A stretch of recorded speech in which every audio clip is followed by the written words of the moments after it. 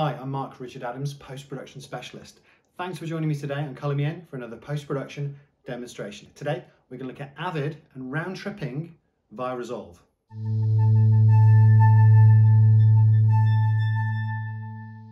Okay, so this round trip exercise bounces on from the round trip exercise that I did with Premiere a few months back.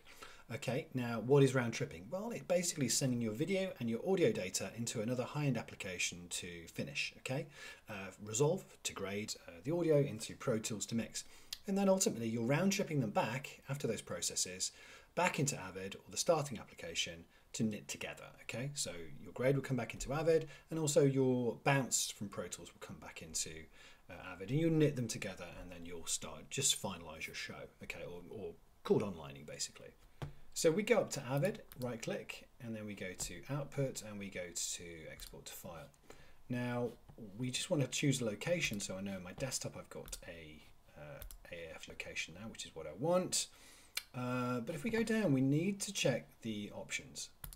Open the options, and this is what's going to come up. Okay, so we do need the AAF edit protocol. That's quite important. If you were going to Pro Tools, please do select the 1012 compatibility, depending if you're on those versions. It does need to be the AAF, very key, of course. It's the Avid's equivalent of an XML, but with an AAF, it can actually export media data as well. An XML doesn't. It's just the metadata of the sequence. Okay, so you could choose use mark or use selected tracks if your selected tracks were marked, or if you had an in and out point. I don't want to do that. I just want the whole sequence to go. We want to include all video data in the sequence. That's ticked. I'm not too bothered about the audio, so I'm going to leave that out. But the export method, really important. We want to link to don't export the media, okay? So this is just going to be a metadata sequence, metadata AAF, okay? Then you click save. Okay, now that is going to make our sequence for us, our AAF.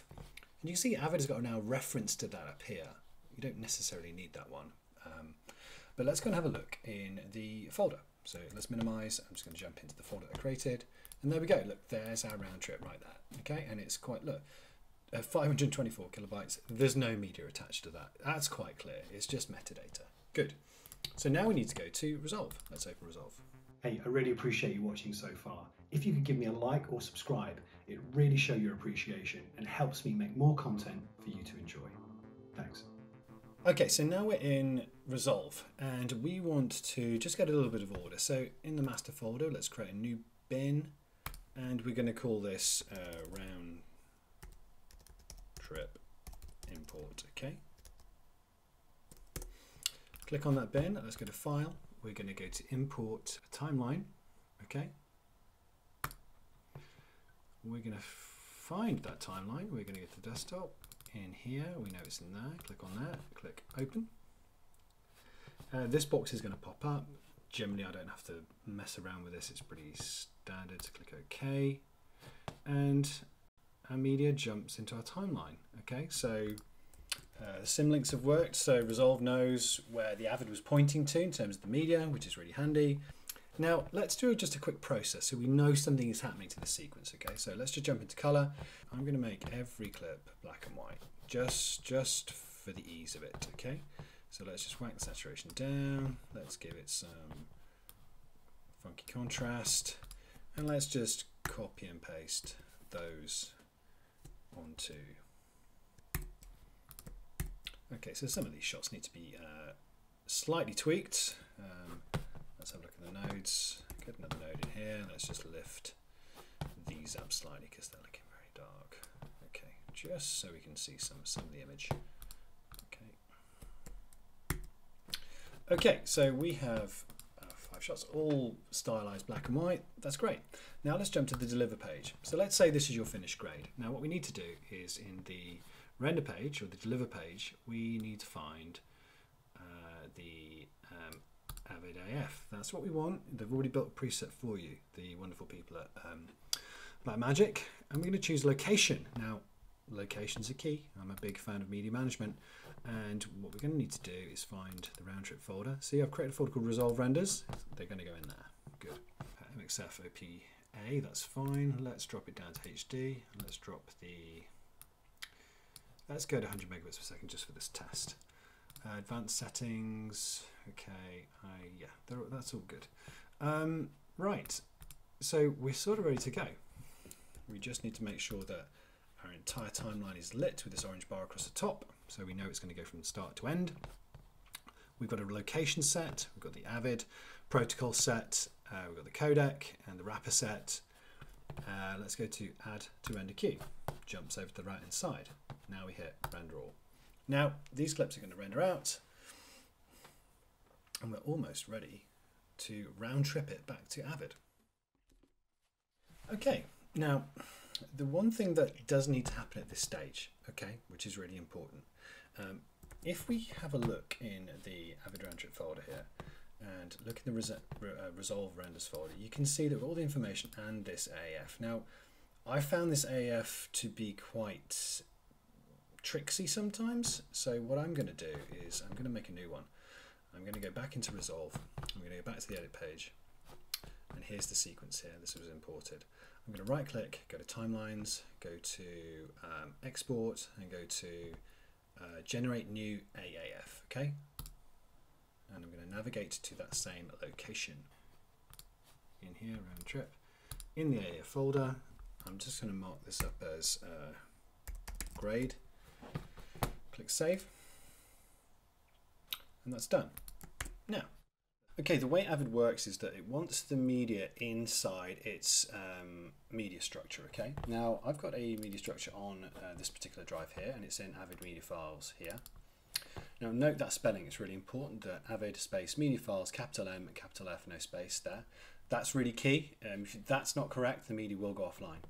Inside this folder will be an MXF folder and subsequent numbered folders. These numbered folders are just media from other projects, so you don't need to worry about these, it's fine. Inside that MXF folder, I want to create a new one. Okay, I'm going to make a number 5 folder, and you can see it has nothing in it. We need to move our media from our render space, where we rendered out to from Resolve, into this number 5 folder. So I'm going to grab that media now, okay, and move it into the number 5 folder. Bear in mind, you can render directly from Resolve to this number 5 folder, or a different numbered folder. It's fine. The reason I haven't is I just wanted to show you the process of moving it from one folder to another, and then seeing how Avid then copes with it. We didn't need the AF, so we can close that down, and you can see we've got media in here now. Note that in every other folder so far, you'll see these 2 media database files. Notice that there isn't database files inside number 5. Okay, now that's going to change very quickly when we jump into Avid. See, it scanned that really quick. That was so quick.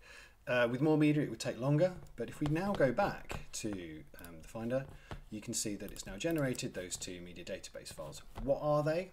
Well, they're references. They reference the media here to the project, to the sequence, so Avid knows where these clips are and how they relate in the project. Okay, so now all we need to do is I've created a bin called grade import. I go right click, input, source browser, and I'm going to navigate to that new generated AF that I made previously. And actually, here it is, look, it's in the desktop, in AF, and there it is, the grade. That's the one I want. You can keep it on import here, it's fine. Click import, close that down, and now you can see all the clips plus this new sequence. Let's open it out. And there we go. There is our sequence with the grade back in, perfectly referenced to the picture log. Here are the individual clips too. Here they are. All there for you to work with. Now bear in mind, this isn't a LUT, okay? These are baked in color effects or grades to new generated clips, okay? That's the point of a round trip, okay? We could all apply LUTs to clips within Avid or Premiere or wherever, but these are baked in video grade effects from Resolve back into Avid. And now you can add in your bounce from Pro Tools, and you can start adding graphics, name straps, credits, bars and tone, and all the other information that you want to finish this show or your show, okay? Catch you next time. I hope you've enjoyed that video. Please give me a like or subscribe, or type in down below demos you'd like to see next. Catch you next time.